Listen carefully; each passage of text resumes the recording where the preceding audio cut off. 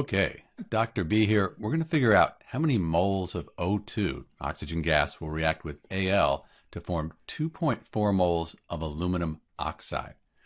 So moles of oxygen, we don't know that right now, but we do know that we have 2.4 moles of this aluminum oxide here. And to solve these problems with moles and grams, we have to balance the equation. That's going to give us the ratio of coefficients. So if I put a 2 here, 2 times 3 is 6. 3 times 2 is 6. So we've balanced the oxygens. 2 times 2 is 4. So 4 here. This is the balanced equation. So we have these coefficients, 4 to 3 to 2. That's the ratio. And that's going to let us solve the problem.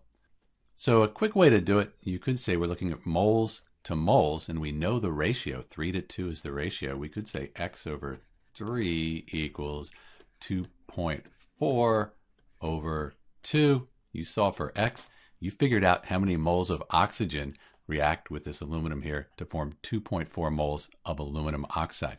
So this works. This gives you the correct answer.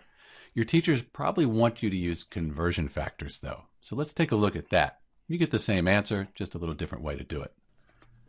So this is with conversion factors. We start with our 2.4 moles of aluminum oxide, and you can consider this to be over 1. That's kind of helpful.